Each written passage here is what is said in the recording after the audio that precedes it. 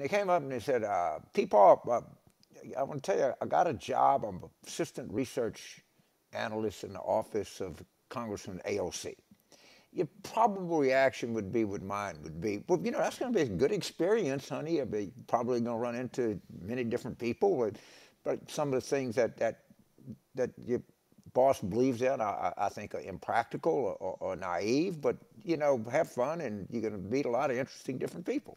If, on the other hand, your daughter, grandson, niece, nephew, whatever comes up and says, People, I'm so excited. I just got a job as a research assistant in Marjorie Taylor Greene's office. At that point, you go to the highest building you can get to and jump immediately because your life is over, okay?